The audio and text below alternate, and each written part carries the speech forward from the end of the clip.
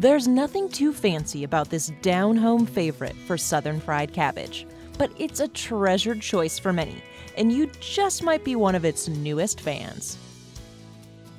Let's get started by adding 1/3 of a cup of vegetable oil to a large pot over medium heat. Once the oil has heated, add 3 slices of bacon that's been cut into thirds and cook until the bacon is crisp, which should take about 5 to 8 minutes. Then to the bacon, add in 1 head of cored and sliced green cabbage,